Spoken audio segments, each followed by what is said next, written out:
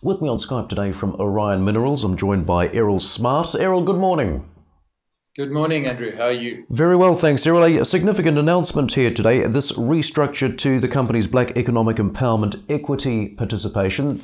Slightly complex to some degree. Talk us through some of these changes.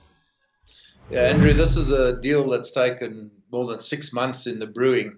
You can appreciate it involved 8 different parties having to sign different agreements, and they not working together, and it's a bit like herding chickens, but we managed to pull it together with a great success for the company.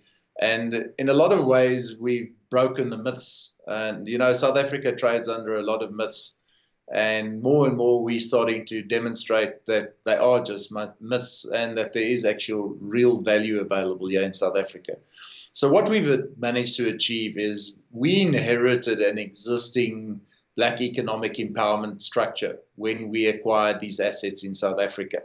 Now, those Black economic empowerment partners, that's something that's forced on you by mining law in South Africa. You have to have Black partners, and there's prescriptions about where their heritage is from and the number of females and all sorts of things. So it is a business challenge that has to be overcome, but it is only just another business challenge, and it can be overcome and overcome with value. Now, the partners that we inherited at the time were absolutely suitable for an exploration company doing drilling and exploration and feasibility studies. But now, within a matter of weeks, we expect to have a bankable feasibility study complete. In December, we published a scoping study that showed that we must expect to have to raise 300 million Australian dollars to build this mine.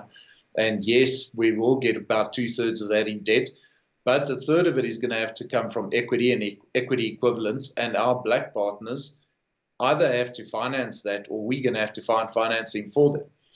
Now, one of the challenges of the Black economic empowerment is it creates a disparity in the way that the law is structured. These guys are locked in at asset level. They can't sell their shares. So essentially, they become B-class shareholders. And it's very difficult for them to raise capital in the open market for their participation because they can't actually use their equity as value.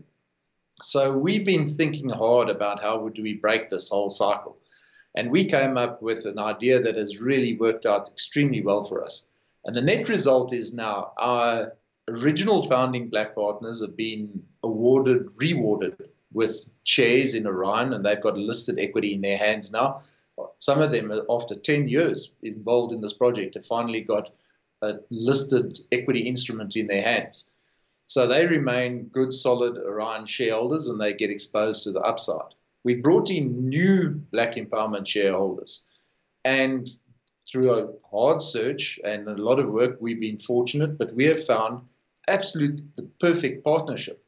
We've got a group that are majority female, a group where most of them were born and bred in our local town of Prieska, but they are bankers, lawyers, mining engineers, accountants, and successful business people that have got financial capacity, and they can bring financial capacity to the table. So this is a perfect solution for us. Now we have a situation that all of our Black partners are invested at the same level and at the same risk and reward as our international investors, and they've got exposure, and they've bought in at a premium to market. We did this transaction at 29% premium to market. When we set out to do this, when we went into trading last week, everybody said, you're out of your mind. You can't raise money at a premium to market. We said, yes, we can, because the people that we are bringing to the table are going to unlock that kind of value, and they're backing themselves. They're taking the shares in this transaction, they're taking the seed. And then we went back to our main shareholders, Tembo and others, and they said, Errol, if you can pull this off and you can bring this quality of people. And lest we forget, Black Star is a group that have a very large mining engineering business, with steel fabrication, construction, and civil engineering capability. We're about to go into development. And these guys have got a big engineering business that builds mining plants and mining infrastructure and sink shafts and does all sorts of things. And these are our business partners, and they're financing their way. What a fantastic message for the market. This is the right way to go. And I think it achieves everybody's objectives. For the first time, you've got everybody aligned with risk exposure in the listed company. We have got our compliance. We agreed with the new guys that if they came in, although we have another 5 years to achieve full compliance with what's called Mining Charter 3 in South Africa, we'll accelerate it. We'll bring in our community now so that every member of the community actually benefits. They become part of a 5% shareholding in the business through a community trust. All of our employees will be part of an employees trust that will own 5% of the business. And between our new black partners and ourselves, we will carry them and get them there. It'll be on a loan basis, but we will recover that money from the business in the long term. So there's no free carries. Everybody's paying their way, and we've got guys that are actively adding value. They bring in money to the table, they bring in financing capability to the table, and they bring in technical capability to the table. And then the last part of the deal, and what we announced today, was really the appointment of 2 real top-class directors. So Godfrey Conway, when I joined Clough in the late 1980s, he was an absolute legend. This was the guy that had been the chairman of one of the first Western companies, Clough, that had invested into Africa as a junior miner.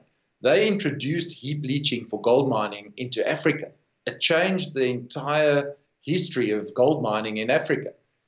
Clough had also developed the first mechanized underground gold mine in Zimbabwe, a large 200,000 ton a month underground gold mining operation. And Godfrey had been the chairman of all of this. After Anglo Gold Ashanti bought out Clough, Godfrey had ended up at Anglo American.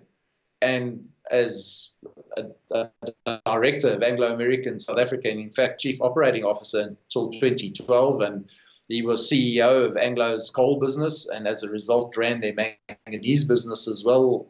So he is a very, very experienced South African mining entrepreneur and businessman.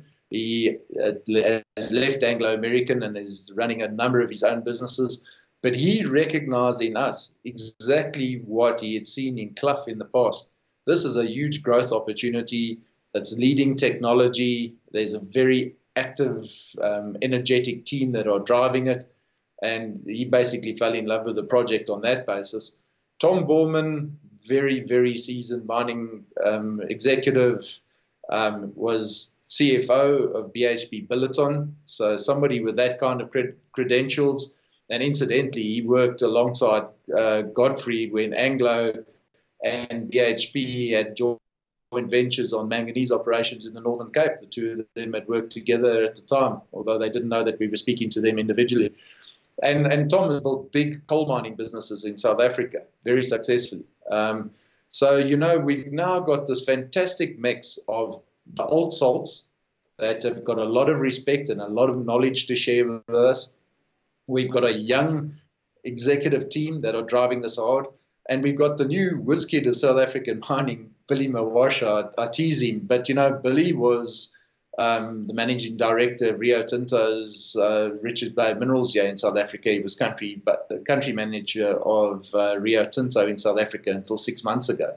But Billy and I had got to know each other at the Minerals Council. We were both on the board of the Minerals Council. And we had a meeting of minds. Here was a guy that approached things the way that I did, thought the way that I did, and wanted to embrace the whole fourth industrial revolution and build new, high-tech, modern mining operations in South Africa. So the combination of the likes of Billy, the Old Salts, the Godfreys, and the Toms, and Black Star that have got their whole active mining engineering business, and the access that all of those guys bring to finance in South Africa and internationally. It's a perfect storm. A perfect storm. Errol, good to speak. Look, thanks very much indeed for your time. Nice to see you. Thank you very much.